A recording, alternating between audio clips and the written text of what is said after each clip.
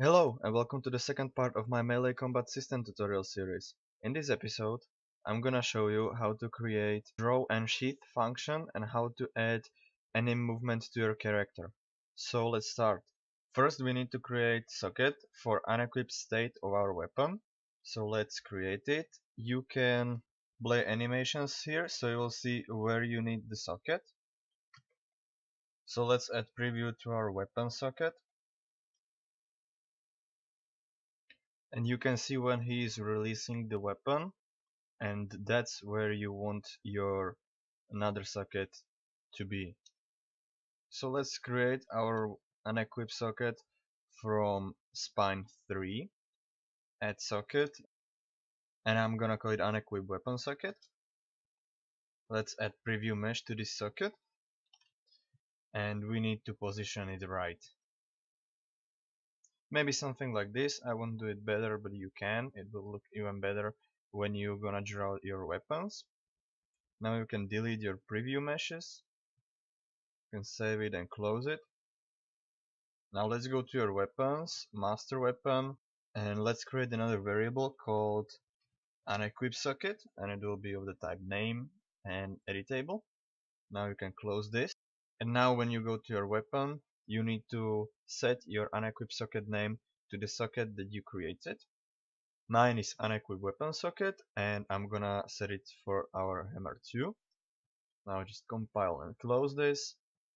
Now let's go to the third person character and let's create an equip function. So just duplicate equip function and call it unequip. And from equip weapon, let's drag and get unequip socket and set it to socket name. Delete this, and now you have unequip function. Now let's create any montages from draw and sheath animations.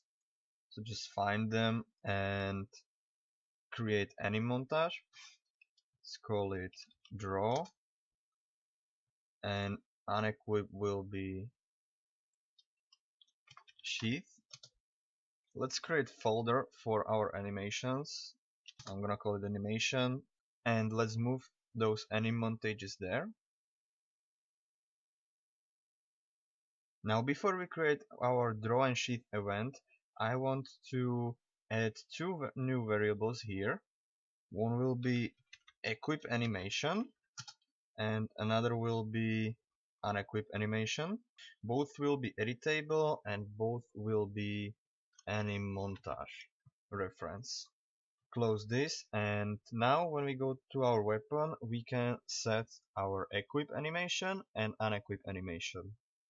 If you want other animations for other weapons, you can set it this way, but I will have only one. Now let's go to the character and let's create the event. In the event graph, custom event, I'm gonna call it draw sheath. And before we create this event, we need three new variables, all of the type boolean. First one will be called playing animation. Second one will be called is weapon equipped. And third one will be is weapon set. Now we need to go to our pickup event, and at the end we need to set our is weapon set variable to true. In our equip function, we want to set is weapon equipped to true, and in our unequip it will be false.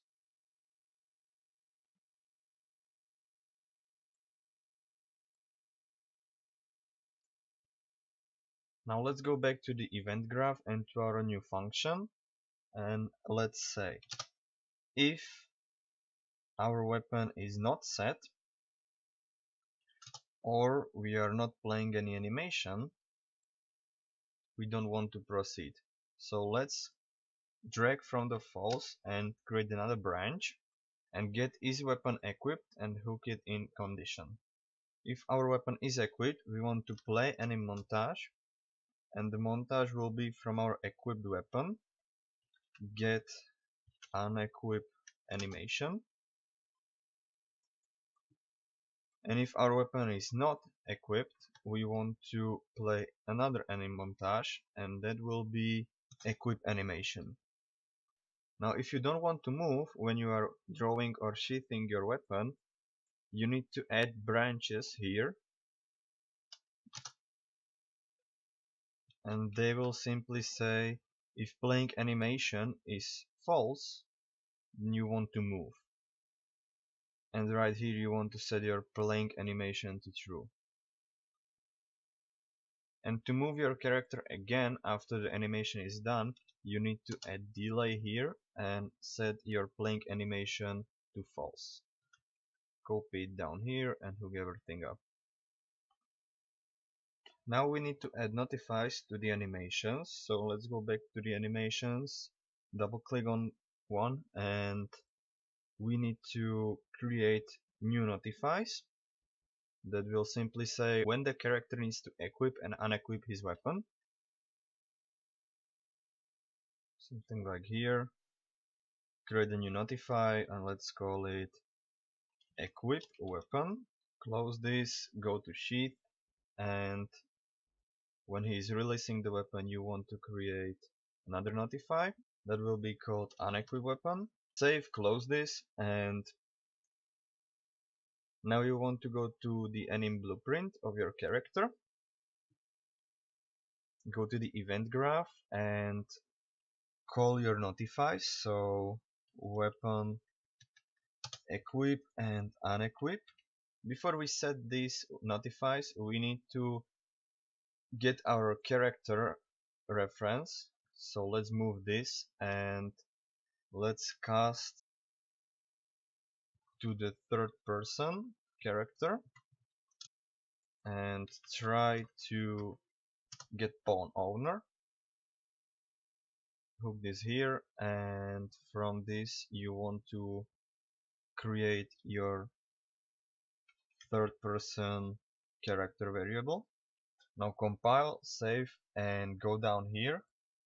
Get your third person character reference and say equip and unequip and hook them properly.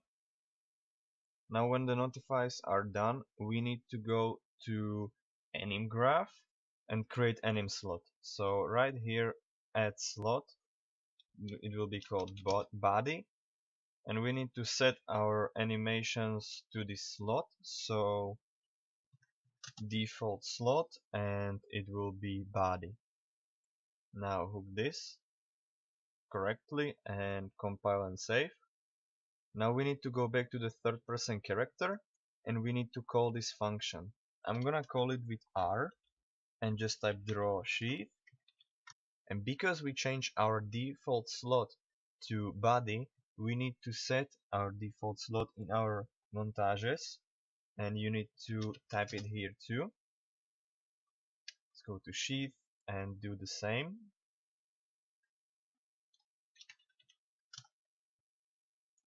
And now when we play and equip weapon, we should see our draw and sheath animations. And I did something wrong, so let's go back to third person character and to equip. Yes, I said weapon equipped. This needs to be false. And now when we play it and equip our weapon, we should have our equip animation too. Yes. And now we need to set the animations of walking when you have your weapon equipped. So let's go back and let's create blend space 1D from our mannequin skeleton. Let's call it weapon movement. Open it, and let's go to the left side to the horizontal axis and let's set the name to speed. And you can choose whatever values you want. I'm gonna choose 600 and 8 grid divisions. Now you need to get here your walk animations. So walk forward will be on 225, run animation for me will be on 600, and on the left side we need some idle state, so idle 1 can be good, and you can see that he will run and walk when he's on the different speed. Let's save this and close.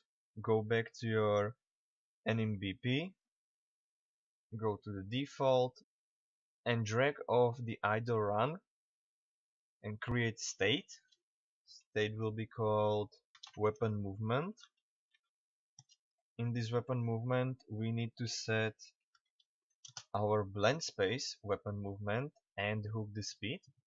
Now let's go to the event graph, and we need one more variable here called isWeaponEquipped, and you need to set it to third person character isWeaponEquipped variable. So get isWeaponEquipped and hook it here.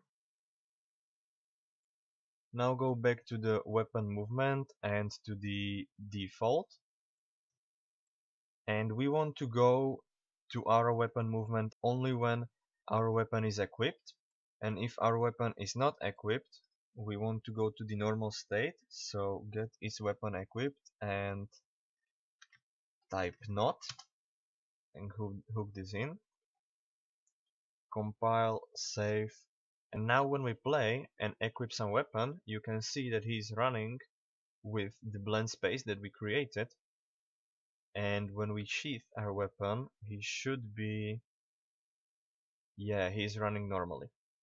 And when you again draw your weapon you can see he cannot move, and now when it's done he can move and he will be running normally. So that's it for this tutorial. Hope you enjoyed, hope you learned something new, and bye.